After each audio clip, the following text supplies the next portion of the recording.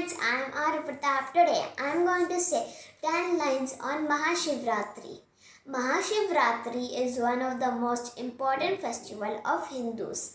Meaning of Mahashivratri is the great night of Lord Shiva.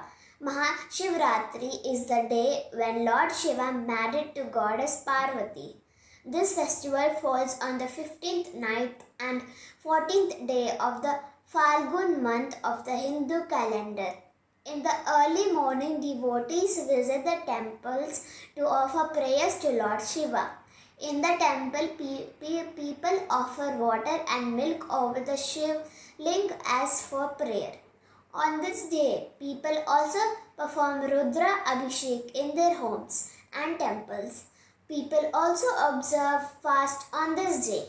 It is believed that by fasting on this day, Lord Shiva will bring good luck and happiness in their lives.